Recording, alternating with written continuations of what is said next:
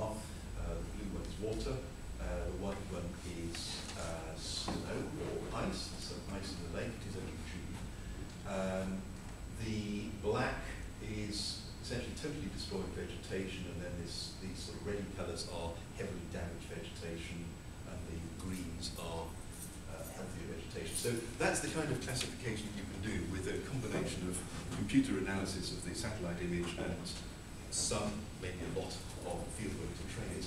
And what that is to be compared against is the kind of not using satellite classification that came before this, which is this very much more generalised approach. This is a damage map of the same area. The white box is the area that's here, compiled, well, as you see, 20 years ago, based on field analysis, but not based on use of satellite data. So you see it's very heavily damaged, not quite so heavily damaged, somewhat qualitative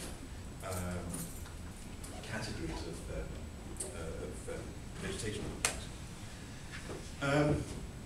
Interpretation, if we take a single image, like the one we're just looking at there, we can, things go well, establish a correlation between vegetation units and the degree of pollution exposure, measured or modelled. That usually works.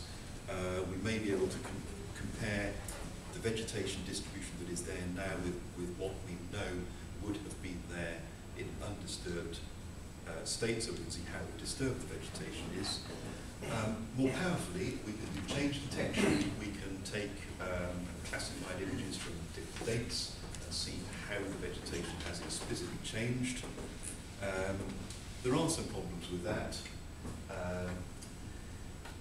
If you try to do change detection, what typically happens is that you have an image from now, which you calibrate with field data that you get now, and you have an image from 20 years ago, and then you think to yourself, well, wouldn't it be nice to go 20 years into the past and actually see how the vegetation distribution was then?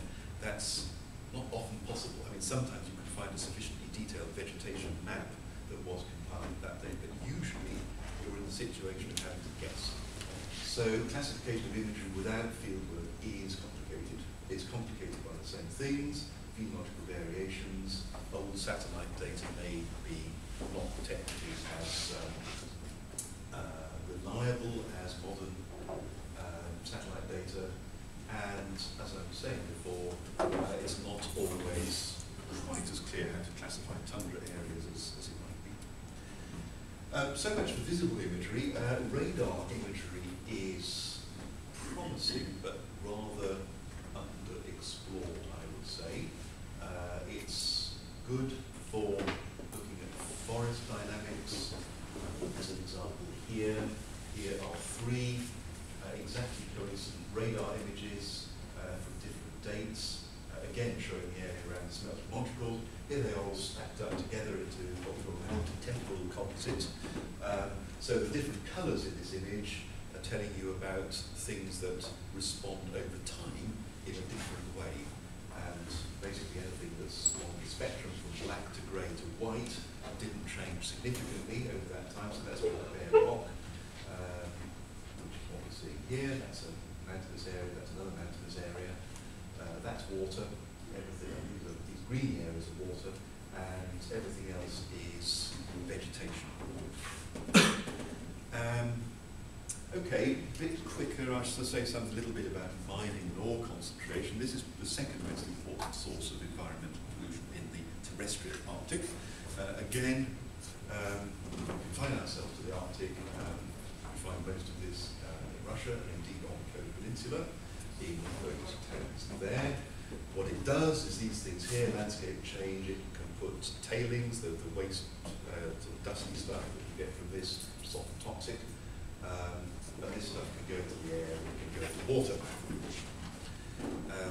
More pictures. This is the quarry for apatite, which is a phosphate mineral in Kirovsk, which is on the Kola Peninsula. For scale, there is an enormous truck. So it's a very, very big hole in the ground.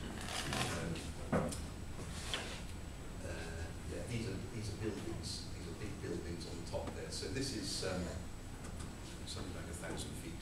Sorry, 300 So this is the dust, the waste product, which isn't phosphate. This is, well, in this particular place, this is dumped into what used to be a lake. It's actually now just full of dust. On windy days, it blows around.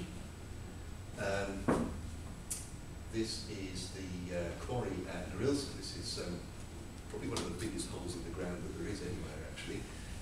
And the spoil from that has been piled up into a big heap here, which is actually so big. This is the city of Norilsk in the background. This is actually so big that it's forming a rock glacier now. It's full of, it's ice cold, and it's on the move. So it's actually heading towards the city.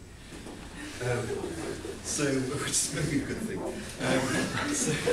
So what can remote sensing do here? Well, land cover can be observed directly. And the satellite record actually goes back to about 1960. It used not to, but it does now. That's paradoxical. But what's happened is that satellite imagery that was obtained for extremely secret purposes by secret organizations in the United States were declassified by President Clinton. So that dates the classification. So this spy satellite imagery, corona imagery, which goes back to about 1960, is now freely available. It's available at cost, but it's publicly available. So it's not so easy to work with, but it's not calibrated or anything like that. But it's pretty useful. Sediment plumes of water, we can see those directly. Smoke or dust plumes, we can observe those directly if they're stable, if they don't change much over time.